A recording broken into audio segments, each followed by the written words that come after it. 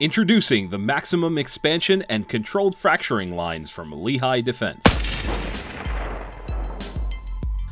After entering the flesh target, hydraulic force causes the petals on the maximum expansion bullets to peel back, spread out, and expand. This 194 grain subsonic 300 blackout bullet is capable of doing this out to 400 yards out of a 16-inch barrel.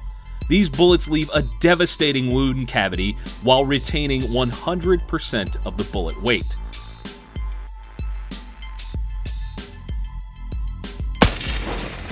The controlled fracturing bullet opens up after entering a flesh target, and instead of the petals peeling back, they bend and then snap off, carrying forward and creating their own individual wound channels, while the base of the bullet continues on for that consistent penetration.